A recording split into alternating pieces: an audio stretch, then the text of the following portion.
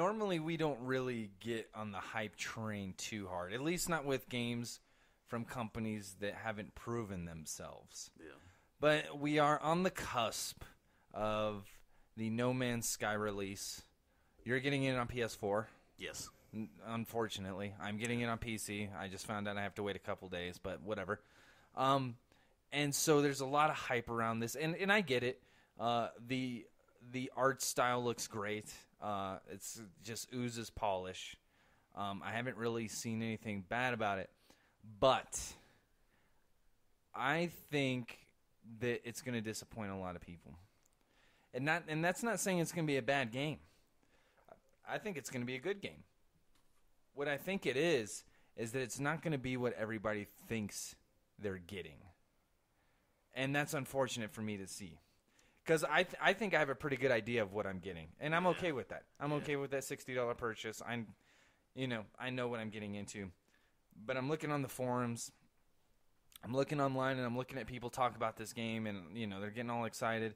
And they keep asking these questions. And I'm like, you don't want to know the answer to that question. That's the thing, is that the questions that they have answered, I hear it, and it makes me nervous, especially with like the minimalist type story and stuff. And they're like a lot of the things that you discover as far as story goes is going to be lore based, and like the ruins you find and stuff. And it's like that you can approach that and do that in a responsible way, and it can be really cool. But I don't see you guys being able to do that, especially your first time out. You know what I mean? Right. And I mean, that doesn't really bother me that much because we know that going in. I didn't think I was getting into No Man's Sky for the story. One of the things I have heard and read that kind of bother me is, I guess you can drill into the environment, like kind of like Minecraft or any one number of those games. But if you do run into somebody else, they won't see that. Yeah. And so I don't know exactly how that's going to work. Yeah, it sounds like they're taking the wind out of your sails. Like, this is cool, you can play with other people and stuff like that, and then something like that comes up, and it's like, I can play with other people, but it's not going to affect how they play. Yeah, so. Yeah, you can play with other people, but not really. And so it makes, like, I can kind of understand the thought process. You're, screaming through space. You're probably not going to run into people all the time, especially if you're some Lone Ranger. So you're probably not going to run into people all the time.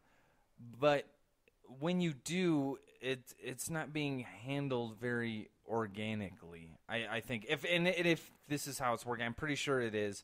I'll look up articles and throw them in the description below just to back up these statements. But that's kind of weird to me, because then at that point, if that's the route you're going, if you're going to the route where you can drill into the planets and stuff, but nobody's ever going to see it, then why implement a multiplayer aspect of the game in the first place?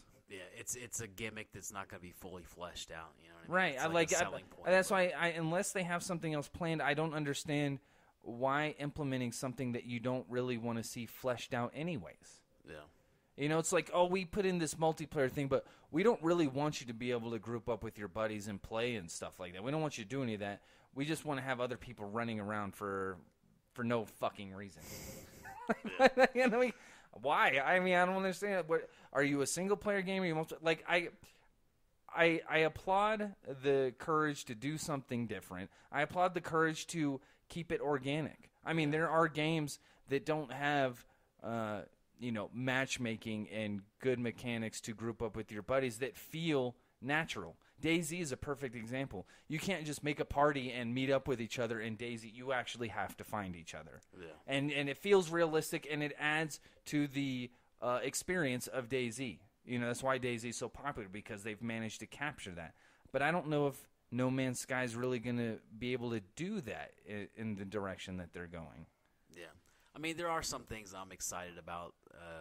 Mainly, I'm a big collector when it comes to video games. I love little extra things you can collect and stuff. So I love the idea you can like scan different life forms and like the trading and stuff like that. Like, I'm kind of excited about that. Yeah, I can see you. And the space battles. Space battles, cool. And there's aliens. I mean, like, it looks fun. I mean, me and you were both picking it up. Yeah, definitely. You know what I mean? But I don't think we're on the same hype train as everybody else.